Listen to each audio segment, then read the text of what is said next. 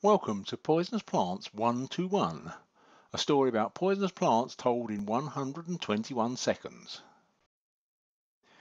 If you've watched the previous videos in this series about Atropa Belladonna, deadly nightshade, and Solanum Dulcamara, woody nightshade, you'll know that I said I would produce a video looking closely at the differences between these two plants.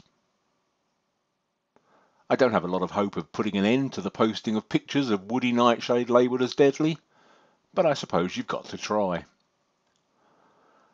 I'll start at the end, because there is much less justification for confusing the plants based on the fruit.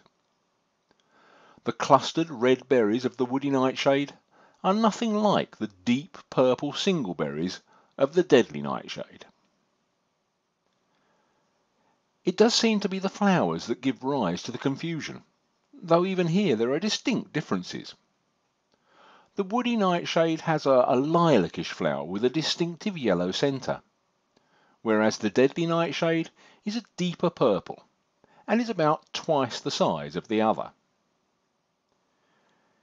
It could be that some of the confusion arises just because of the similarity of the common names, and that adds to the case for persuading people that the botanical names of plants are nothing to fear and should be embraced.